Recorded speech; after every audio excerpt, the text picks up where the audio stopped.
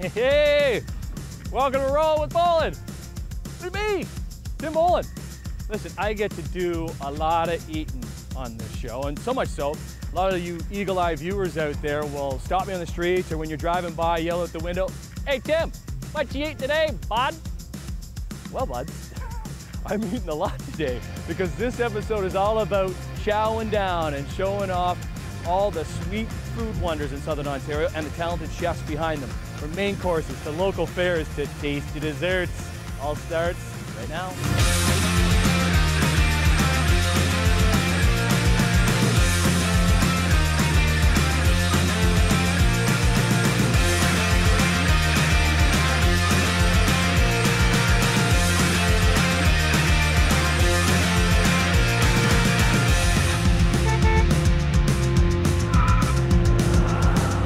Check out these digs. I think it's a pretty good place to start the show.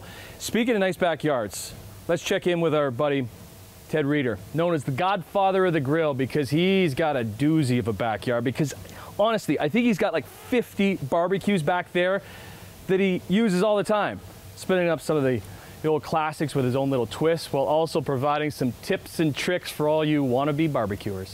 Teddy Reeder. How you doing? How you doing? Okay, so it's Local Food Week. We created this, and we say we. Ted. You've done nothing so far. Just trying. You're holding the mic. Chasing you around. Oh, what are you doing now, Ted? Okay, but it's Local Food Week, so we're promoting all the wonderful local food. It's June. There's so much going on. There's something in here. Any guesses on what it is? Local? It's meat. I know. I know you know. I was have trying to like the suspense. Building the suspense. Hang on. Okay, so one little tip, just a barbecue tip when you're working with Kamados. So if anybody out there in barbecue land, you just bought a Kamado and you want to learn something, here's about a Kamado. Or a big green egg. Big green egg is a big green egg is a Kamado. Oh, that's so this is the style. It's a Kamado, and you cook in it. It's ceramic, but some are made with metal and they hold a heat.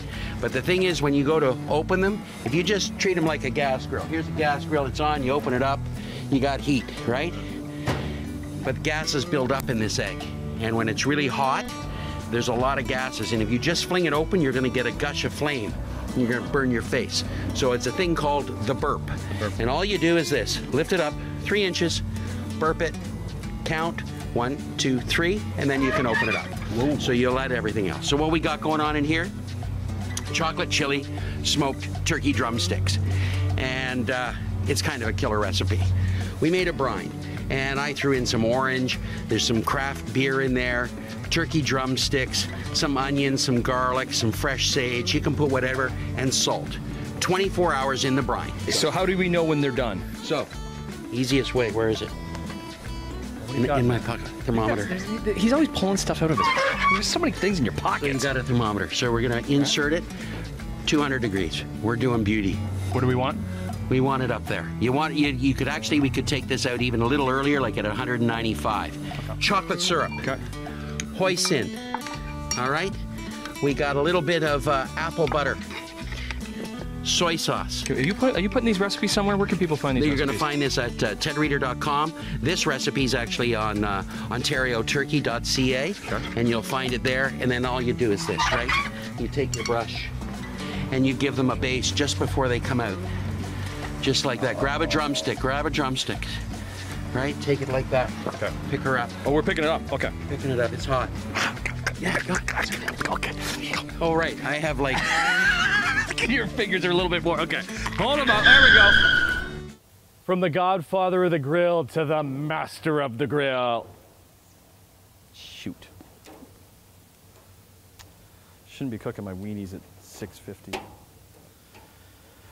Luke, that one's yours. Well, let's kind of move on from my skills to the skills of Michael P. Clive, our good buddy from the Weber Grill Academy. He's the grill master. He knows how to cook up a weenie dog. He also knows how to spin up some tasty menus for every occasion. And we've hung out a lot, done tons of stuff in the past. I thought I knew everything about him. Turns out I'm missing one thing. Welcome to Flavor Country, in the backyard of the grill master from Weber. Yeah. Michael P. Clive. Hey, I know what I've ever asked. What's the P stand for? Oh, Patrick. Oh, does it? Okay. Yeah. So, Okay. Anyway. Good. All right. Glad we got to the bottom of that, because it's been like 6 years and I've never asked you, so. I wish I had something better to say, and it's not the first time I've been asked, but anyway. I have been put in charge of zesting back here at the Weber Grill Academy with the grill master, Michael P. Clive himself. Yes! Jim, less talk, more zesting. Zest, boy. All right, I'm closing the lid because we all know here at the Weber Grill Academy, lid down grilling is the way we like it, because looking isn't cooking. You know your hot little sausage fingers can melt down the precious fats, making your burger less tender. Sausage fingers. And so with that, he mixes it nicely together, and then from there, he's gonna portion the patty. Because we grilled it just like a traditional burger, we grab that patty, and it's heavy. Oh, and man, we now very carefully take it back to the table. Oh my gosh, it looks heavy. Let's get it up. Get it up here. And I'm coming in for the holder. This is the holder. Get her in there. Oh, give me a hand here. Yeah, Excalibur. It's about sharing. It's about having a good time at the party. It's about moving around and getting a little messy. Getting a lot messy. That's it. Where are they finding these recipes? Huh?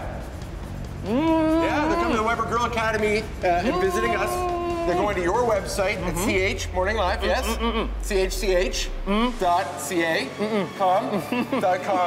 and you'll get all the recipes there and many more. In all seriousness. Oh, we're getting serious? I always take great pleasure in knowing that you're coming here with cameraman Luke, where we get to bond and grill together. Yeah, this is the most fun form. It's been a year since I've done this. Yeah. I like this. So you probably see now why I hang out with some talented chefs, because this is what I produce on my grill. Some things way overcooked, there's some undercooked things in there, and a dash of color.